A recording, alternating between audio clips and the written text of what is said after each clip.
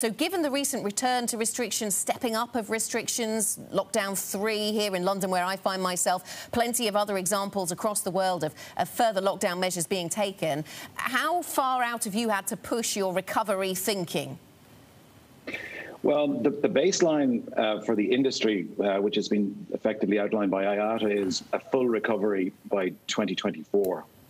And we felt comfortable with that as a forecast up to a couple of months ago, but with the advent of the vaccine, even given the current lockdown scenarios, we think that recovery could accelerate.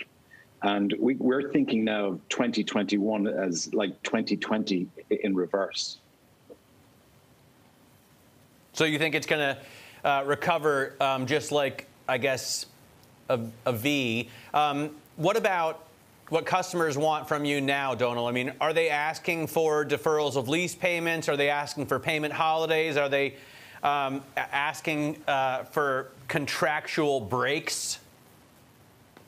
Yeah, so Matt, I don't think it's going to be a V. I think it will be a steady recovery, but I think the recovery kicks in earlier than we anticipate in terms of the demand, and I think that starts in the second half of this year. In terms of what our customers have needed in terms of support, as far back as March of last year, airlines' cash flow diminished to almost zero overnight.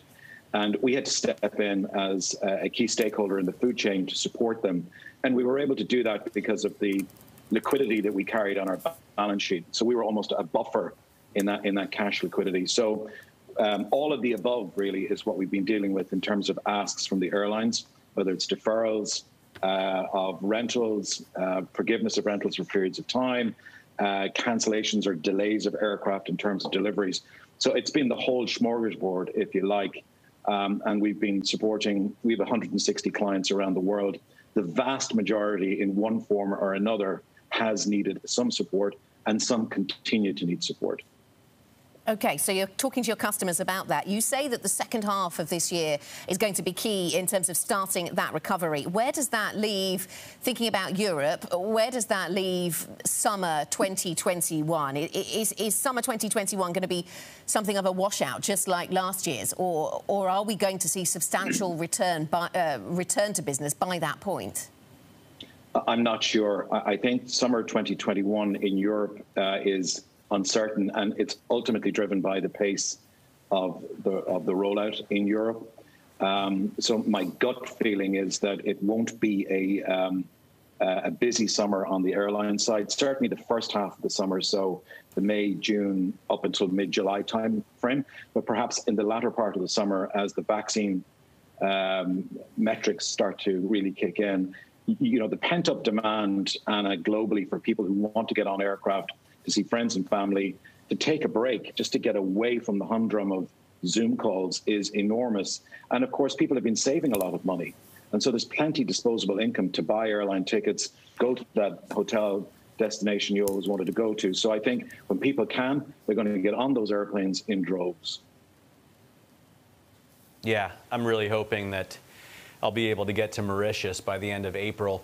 Domhnal, what do you think about demand for actual aircraft from the big two, Airbus and Boeing? Are they going to have to cut production this year? So look, I think that's the big question, Matt. The reality is there is excess supply of aircraft in the world market today. Several thousand are currently parked, not being used. And they will slowly come back into the system as recovery kicks in, with the younger aircraft first. And there's quite likely that a lot of aircraft will never return because of their age. In my opinion, and we've communicated this very clearly to both Airbus and Boeing and the engine manufacturers, because it's an entire food chain, they should be in no rush to pick up production levels. And we saw overnight that Airbus have indicated they're going to maybe taper back their expected forecast from 47 aircraft to 45. I think that's good. I would encourage them to even taper it back to the current levels of 40. It's going to take the supply-demand dynamic for aircraft several years to get back into equilibrium. Even though the demand for people to get on aircraft kicks off in the second half of the year, there is a lag factor.